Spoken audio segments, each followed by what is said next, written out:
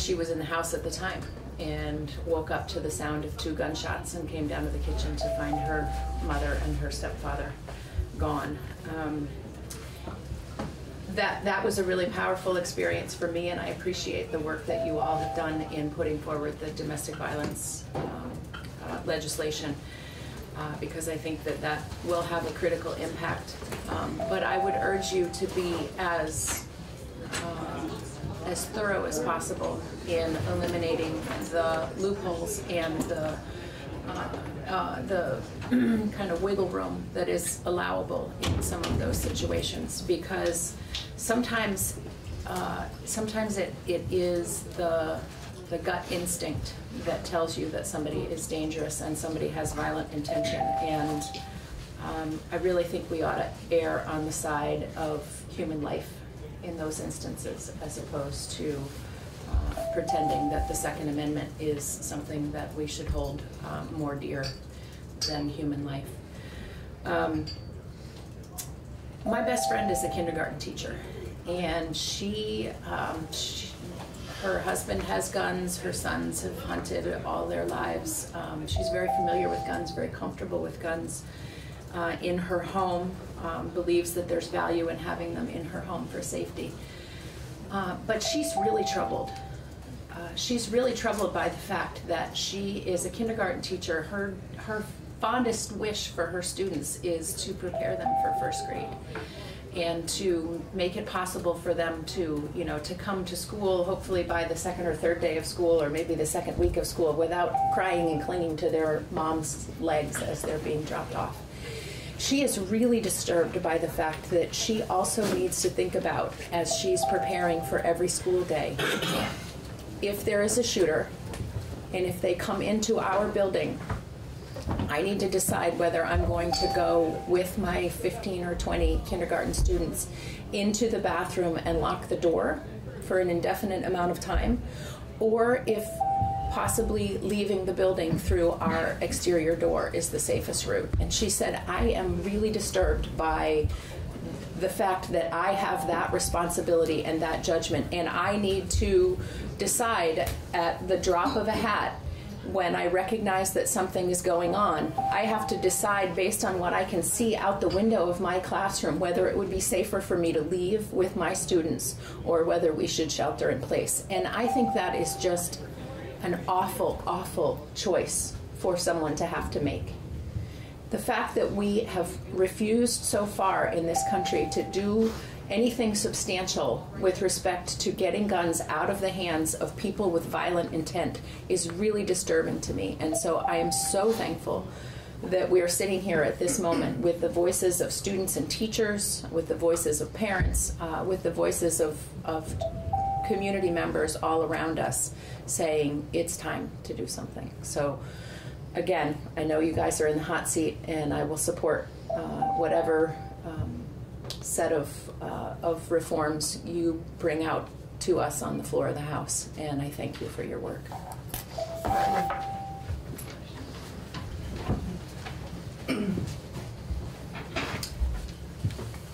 Hi, Amy Sheldon. I represent Middlebury. I'm not going to try to.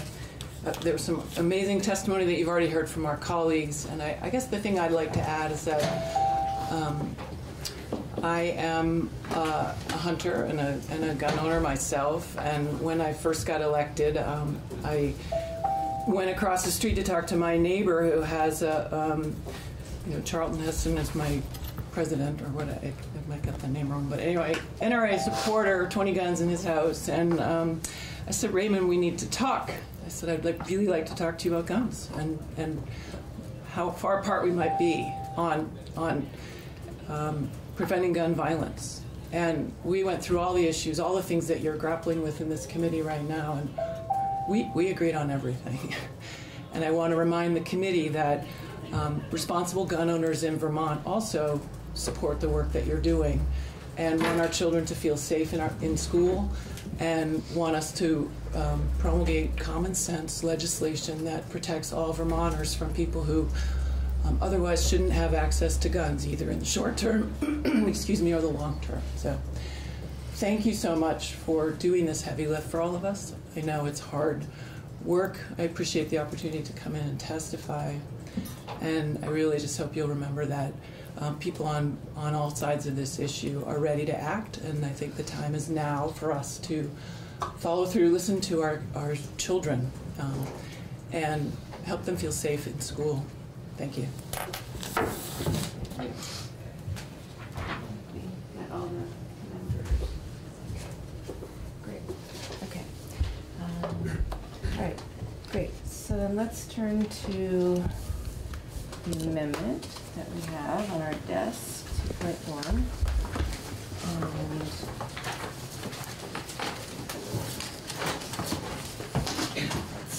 Do you want to bring up the, did you hear from Eric on the antiques? No, I think he's in committee. He's probably in non-consent for sure. Yeah. So Max, yeah. I wonder if I did reach out to David Cahill to testify. Yeah. And it didn't look like we'd be able to figure out how to get him fit into the schedule, but I know he did send an email. Yeah. Should I read that into the, or should I just tell everybody it's going to be posted? If you want to read it to the record, that's fine. We should. I believe it is posted, so we should have this. Or if it hasn't, it's going to be posted. It is posted already. Okay, so maybe we don't have to read it because it's been posted. Or I'm happy to read it. Read it to the record, and then actually the rest of the Cromstead is here. So Martin, why don't you go ahead and do that, and then we'll hear from her. Why don't we have her and I'll find it. Okay, all right. Join us. Yeah, thank you.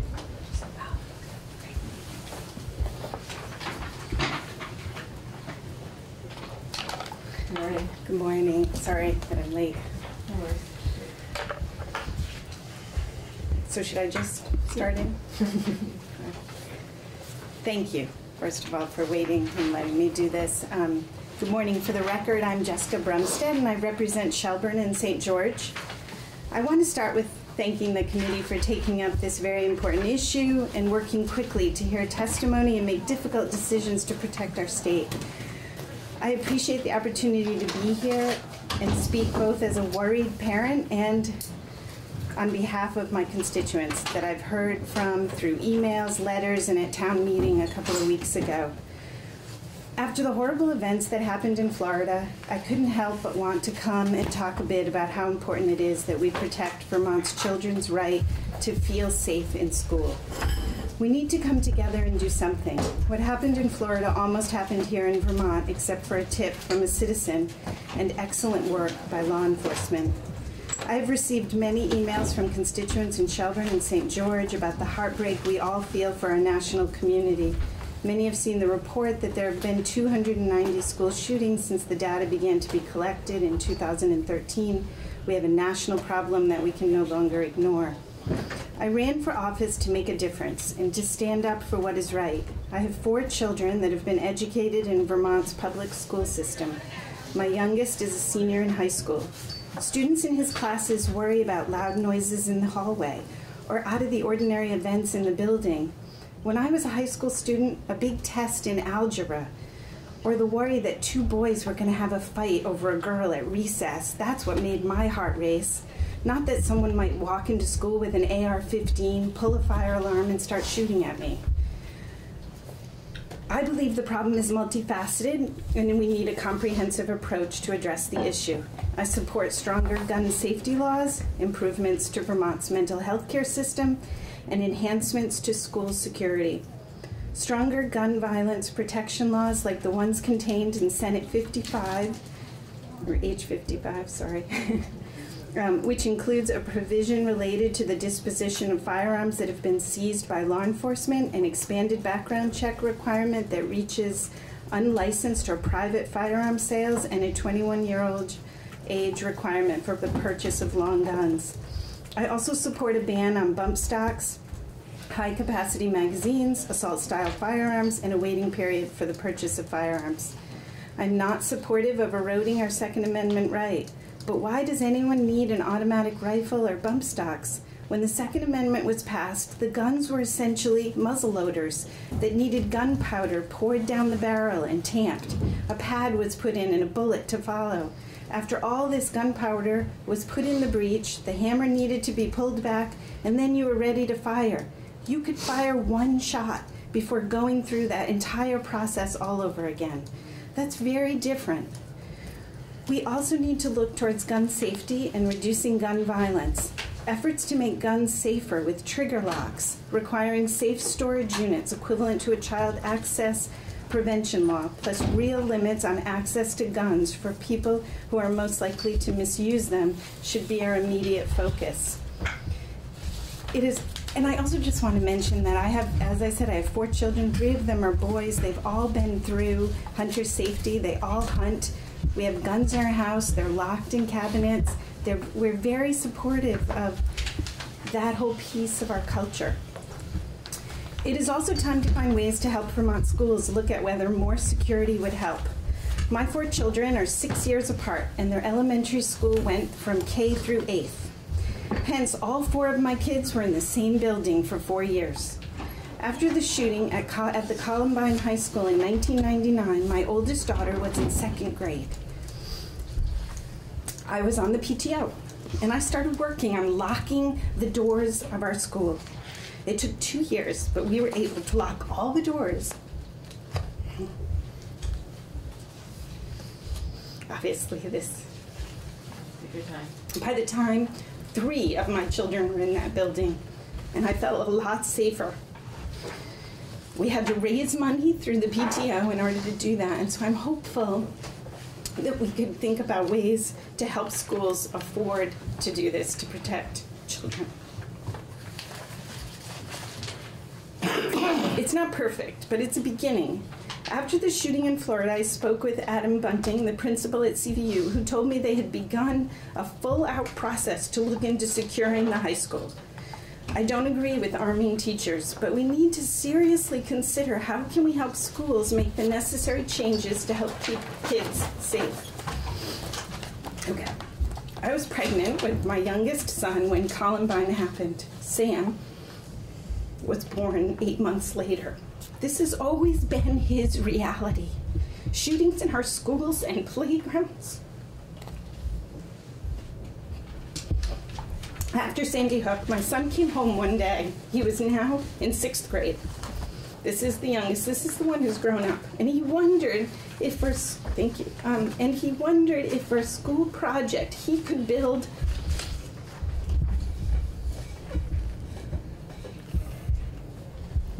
a bulletproof closet for the kids to sit in when there was a clear the halls drill.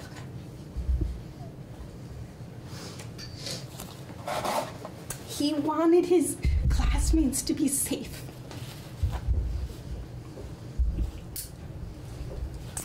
Last month, when the Florida shooting happened, he came home from school and talked about wanting to use a chair to break a window and get out when Gosh, I'm sorry. No, you're fine. You're fine. And when a fire alarm goes off, students are scared and angry, and they are standing up and protesting what is right with signs that read, "Protect us, not your guns." Shouldn't we all take this national student effort seriously?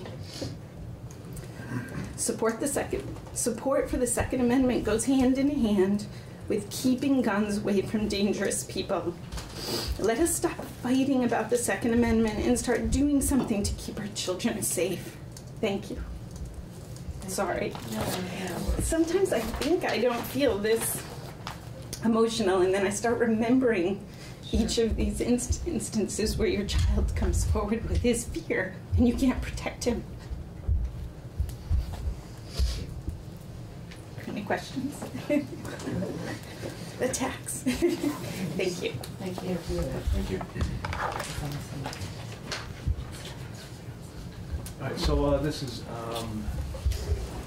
David Cahill's email that he wanted me to share. I had the opportunity to review Mark Malone's proposed amendment to S.55, including the high-capacity magazine ban. There are valid arguments on both sides. Sportsmen will point out that it only takes a second for a skilled shooter to swap out magazines, and for this reason a magazine capacity ban is a government intrusion without benefit. Conversely, gun control advocates may credibly argue that the same split second that it takes to swap magazines could be used by innocent victims to escape a mass shooting and also could be used to attempt to disarm the shooter. Balancing a would-be victim's constitutional right to continued life against the constitutional right of another to bear arms is no easy task. It is my professional opinion, and just for people who don't know, David Cahill is a state's attorney for Windsor or Windsor? Yes. It is my professional opinion that a 10-round magazine limit fairly balances these competing rights, and if enforced, would offer victims and first responders a brief window to act during a mass shooting incident. In order for this ban to be effective, it must clearly prohibit the offering or sale of high-capacity magazines, regardless of... It would use the federal definition, which I have here. Anybody wants me to read it at this moment. But.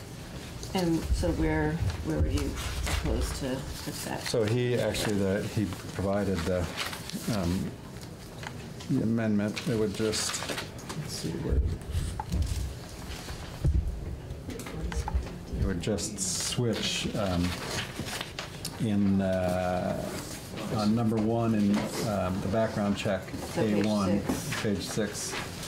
It would, number 1 would say firearms shall have the same meaning as in subsection 4017B of this title. And as I say, that's the same thing. It's done in the minors, sale to minors section. And so that way it would exempt the antique. So did folks follow that? Okay. I think we meant to do that, actually.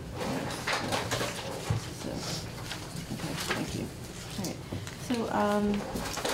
So, Luke, are you prepared to do a walkthrough of the meeting? Okay. Sure. Thank you. Are you on the floor at 10 o'clock? Your time is pretty tight.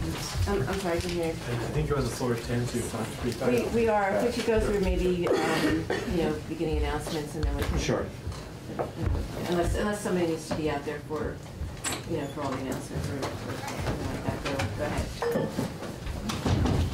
Yeah, we have, I'm sorry, we have all three of the various St. John's Green Academy section leadership teams here today, and I'm supposed to introduce one of them. So Okay. I will need to be Yeah, up there. absolutely. Okay.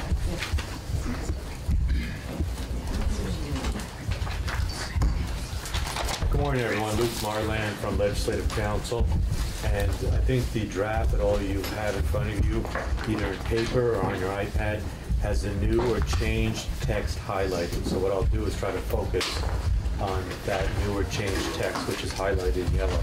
If at any point anything's unclear, please stop me. On page 4 of this draft, and once again, as the chair indicated, it says draft 2.1 in the upper left-hand corner. On page 4, you see that there's highlighted language on lines 10 through 12, and it talks about the proceeds from the sale, and it states that they will be allocated to a municipality to the extent needed and used to offset the cost of storing non-evidentiary firearms. So I believe that's something you've discussed. I think that language is clear, but it states how the proceeds of sale should be used. Are there any questions about that? Proceeding then to page 7, at the very bottom of the page, on line 19, you'll see that the phrase was added in, shall not be considered a vendor, and I believe that is based on discussions with, based on discussions to exempt from sales tax. That language may need to be a little bit fine-tuned, but that's the intent of that phrase. Proceeding now to page 9, you'll see that there's a number of sections that are new. So the first one is on page 9, lines 4 through 8, and it states that a licensed dealer who facilitates a transfer pursuant to this section shall be immune from civil or criminal liability for any actions taken or omissions made when facilitating the transfer in reliance upon this section. It also states that this subsection shall not apply to reckless or intentional misconduct by the licensed dealer. In other words, if the FFL is facilitating the transfer or sale, doing the background check, he or she will be immune from civil or criminal liability unless he or she is, quote, reckless or intentional misconduct. I think the intent of that new language is obvious. It's a carve-out and protects from civil liability or criminal. So if we're going to be seeing another version of this, would it make more sense for that section to be subsection C4, because subsection C really deals with the licensed dealer and the responsibilities and the like? It's just a matter of change of words. I'll pass on your suggestion. Sometimes, obviously. sure, I'll pass on. Sometimes like that, the carve out at the very end, big, Okay. it comes in everything, but I'll pass it on. Okay. I'll leave that up there where to put it. but- Okay, thanks. Any other suggestions or questions? Going further down the page, these are changes to what was subsection B in what would be the new 13 VSA 4020, which is the age limitation. So this is the carve-out section. It states this section shall not apply to one law enforcement officer, but deletes the language that used to focus that on a purchase for purposes of his or her duties. So if you're a law enforcement officer, you're exempt. And then if you're an active or veteran member of the Guard, Reserves, or active duty military, you're exempt. So once again, it's taking out prior language that had to do with purchasing for purposes of your duties or responsibilities. So it's broadening those two carve-outs. Going on to page 10, any questions about that? I know I'm going very quickly. On page 10, you see a new 5. A person who provides the seller with a certificate of satisfactory completion of a firearm safety course. So you have the language from previous drafts that's a carve-out or exemption if you've taken the hunter safety course. Then this would also provide a similar carve-out or exemption if you've taken another satisfactory safety course, but that's not defined. I think that is a topic for discussion for this committee, what types of courses those would be, or who determines that they're satisfactory. So that's a work in progress. Did you find out anything about that? No, and the more I've thought about it, the more difficult it seems outside of the hunter safety certificate to define that in a way that we're not asking the FFL to make some determination that they may not be in the position to make. But anyway, so no, I haven't made any progress on how to do that. Should we talk to the Department of Public Safety to see if they're the right? They may be the most obvious of the. To approve certain ones, or? Right. We can ask.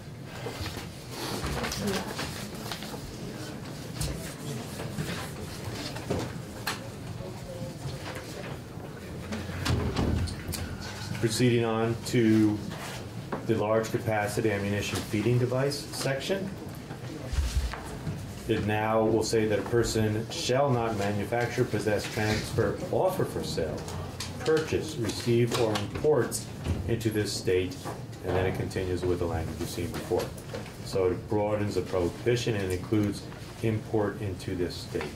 So that, can I interrupt, that would Sure. cover the Cahill concerns about internet sales in the. I believe that was the intent of it. It is not focused, yeah, it would offer for sale or import into the state, yes. And he saw this language before he sent that email. Great. So, So my question is actually not related to, it's related to that sentence or that Right. section. But I had somebody ask me if, given that it says a person and we consider corporations persons under Yes. certain, if that's going to create any conflicts that need to be carved out. I understand that you want this to be broad, right? So I don't believe so. In other words, it would include a living, breathing individual, you or I, and a business or corporation. So if you want it to be broad, I don't think that's an issue. I don't think that's a conflict. If you want it somehow limited to just a business or just a living, breathing person, then you would have to do that some other way. Okay, thank you. Proceeding to page 11, on the top lines 1 through 4, in C, the language states, a prohibition on possession of large capacity ammunition feeding devices established by subsection A shall not apply to a large capacity ammunition feeding device lawfully possessed on or before the effective date of this act. So this is the grandfather clause we talked about previously, and what is deleted is possession or transfer. So this grandfather would apply to possession, transfer, or anything else pertaining to that device before the effective date of this act. And line 5, this section shall not apply to large capacity ammunition feeding device, and then it has other carve-outs Was shell a new word? I It just was, it was a typo. Yeah, all right, that's, I assume that it meant to be shell. Okay. And I don't believe there's any other changes. Oh, I'm sorry. Can you explain that Sure. C again? Sure. So you have to read it in conjunction with the language I read earlier under A. So A now states that person shall not manufacture, possess, transfer, offer for sale, purchase, receive, or import into the state, basically the large capacity magazine.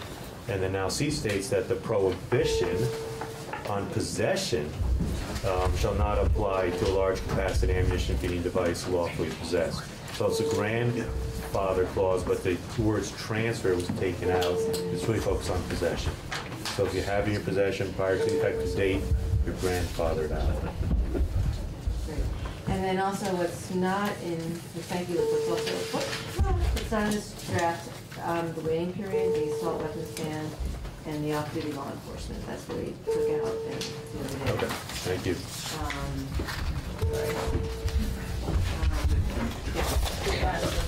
So, right, and the bump stocks.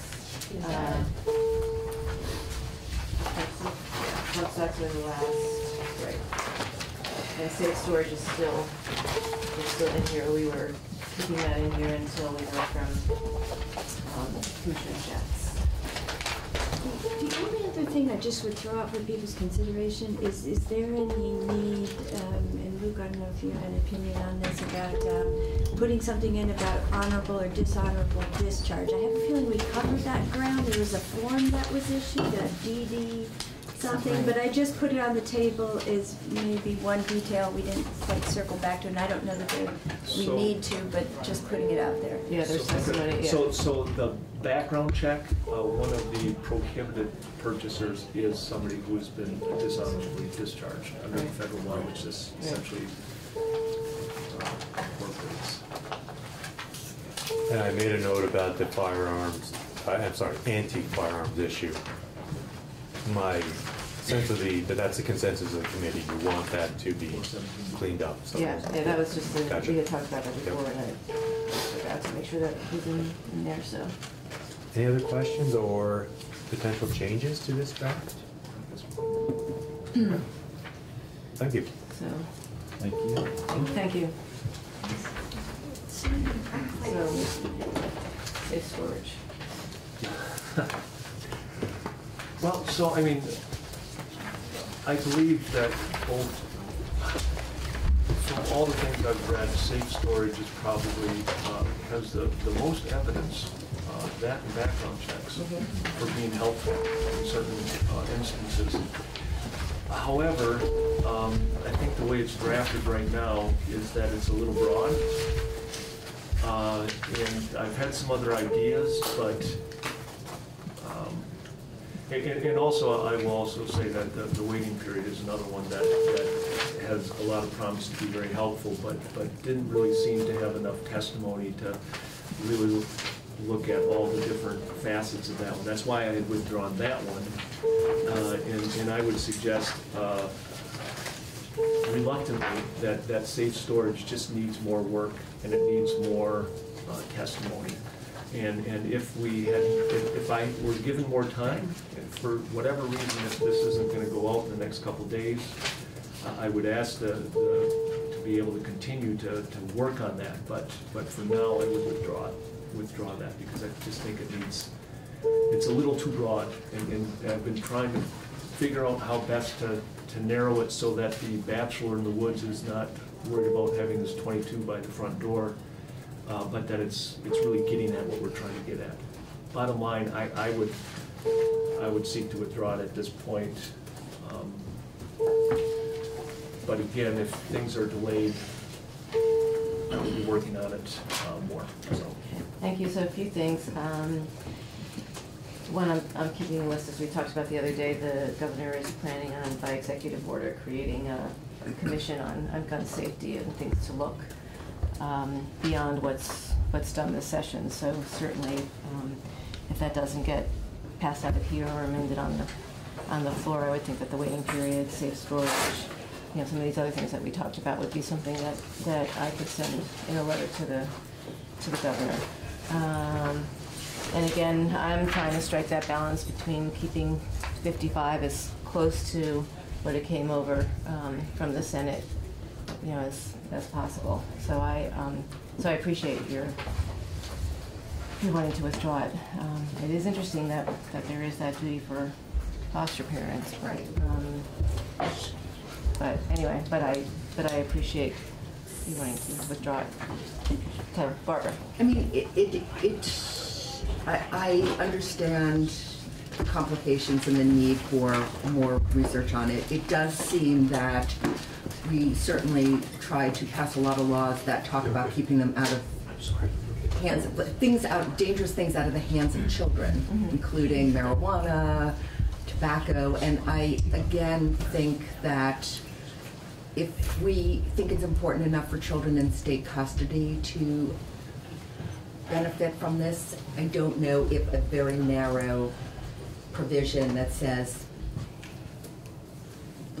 where children, you know, if there's a danger of children having access or households that have children, because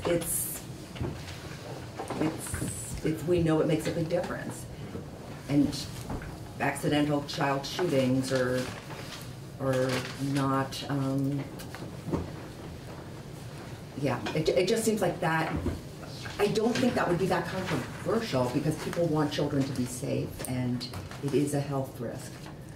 Well, Yeah, I mean, I think I think everything in this bill is controversial. So, Can I just comment? I think we need to, I'm going to call on Tom because he hasn't, I saw your hand, but he hasn't spoken. But, yeah.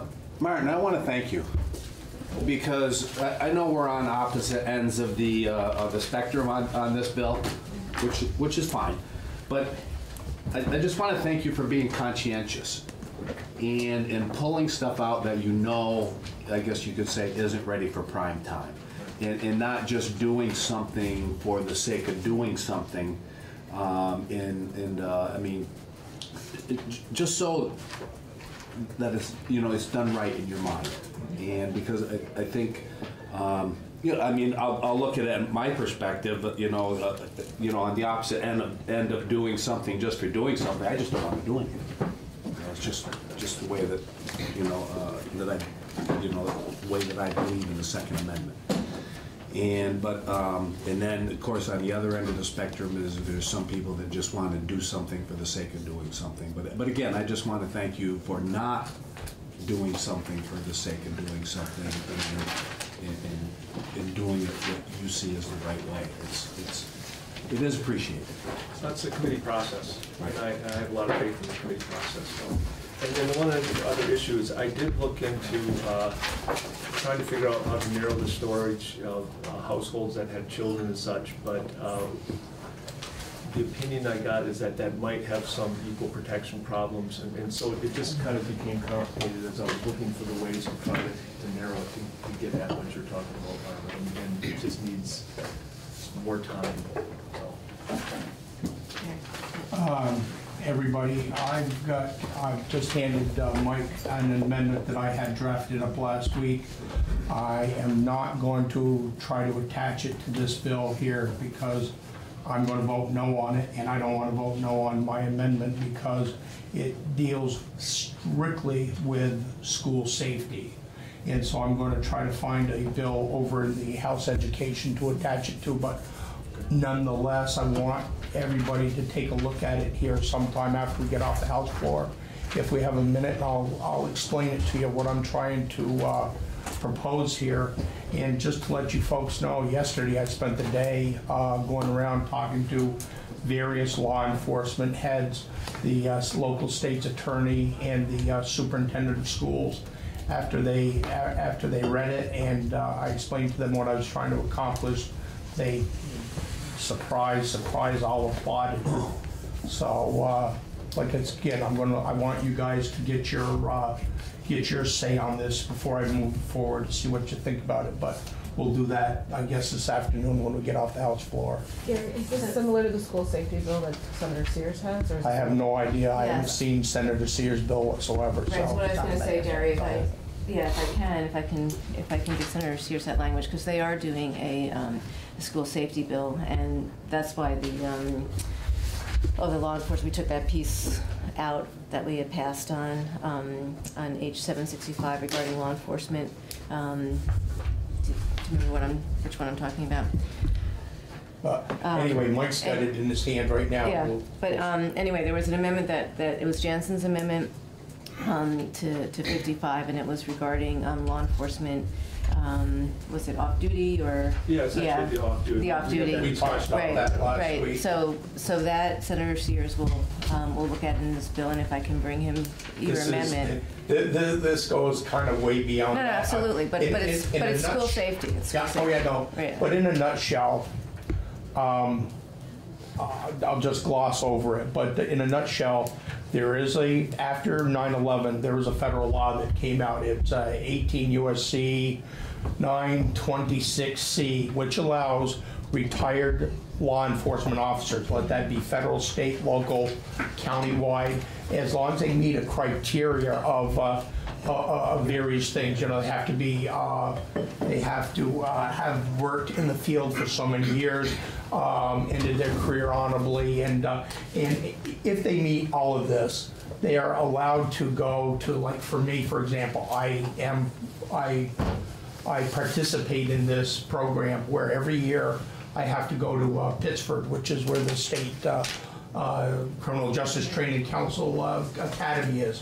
I have to go qualify with my weapon to show my proficiency. If you do that on a yearly basis, you're allowed to concealed carry in all 50 states.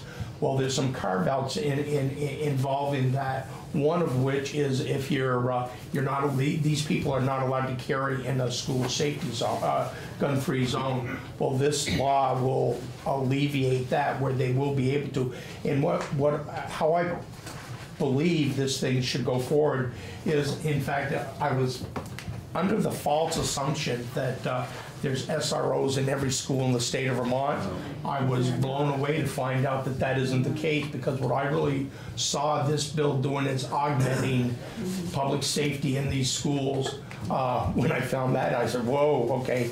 And the superintendent, John Castle up there, who used to be in your area as the superintendent, he said, well, Jesus is perfect there. I can hire these people as SROs.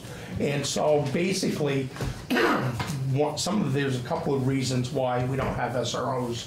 There's a multitude of reasons why we don't have SROs in all these schools. Cost, obviously, is one. The lack of officers, trained officers, would be number two.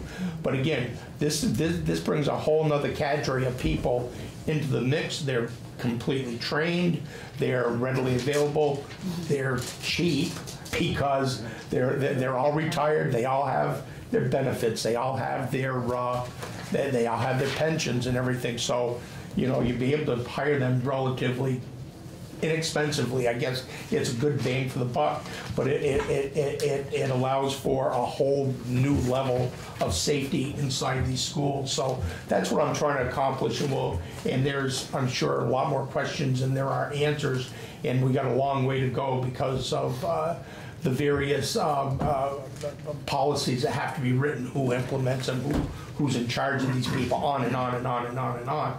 But this is just throwing it out there to see if anybody believes that this is a good way forward to make our schools safer in the state. Yeah, no, thank you. It's great. I will ask Senator Sears to consider it for the bill. No, I just wanted to say West Rutland cut their SRO last year because of budget. Yeah. And I don't, maybe if it was, you know, half the price, you know, because I mean, to hire somebody from a department is got to be pretty expensive, and somebody who's just going to be supplementing a little bit of income, I got to believe it's going to be a lot cheaper. The way I look at it, $15 an hour puts a person in there. That's what was going through my mind. Last night at the we had a community forum with Senator Sears, Tom Anderson, and Rebecca Holcomb, and they mentioned I think about $3 million appropriation that's been asked for school safety grants to help do some of that, pick up some of those costs. Right. And it just went through my mind. You could probably hire two. For the price three, of one. or I don't know what they get for an SRO, Oh, but I mean, it's huge because, you know, you're talking basically of the full price of an officer, including Denny's and everything like that. You're talking bare minimum of $40,000, $50,000 a year. Right. Where this could be accomplished because they're only going to work when school's in session. And to come into play of other things, like I've been around the block a time or two. I very much remember 9/11 and the changes that took place after what happened on 9/11. TSA was adopted. We brought that brand new agency in. We also hardening of the cockpit doors and everything like that. And one of the things, and the most important thing was the additional hiring of thousands of additional sky marshals. Well, it basically within a year it transformed the safety of air travel to where today, you know, we haven't had another hijacking like that since 9/11. But one of the things that has always intrigued me about sky marshals is the fact when each and every one of us gets on a plane, we have no idea if there's actually a sky marshal on board or not. No idea.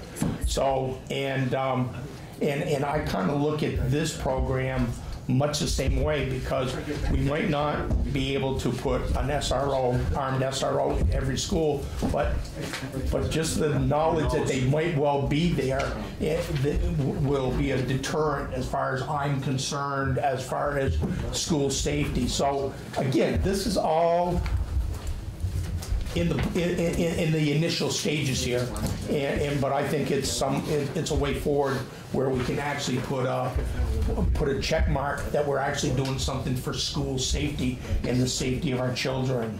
All right, thank you. Can I just add real quick? I went through the federal definition about antiques pretty quickly. I just want people you should go and look at it. I just want to make sure everybody knows that it does include replicas, as long as they haven't been converted to use modern ammunition, and black powder. So those are in there, just so everybody's on the same page. Are we going to have a discussion later about all this? Yes, so I'd like folks to get back, if we can, or if we have breaks when we're hanging around a lot, let's try to come back. I don't know if it'd be, Luke?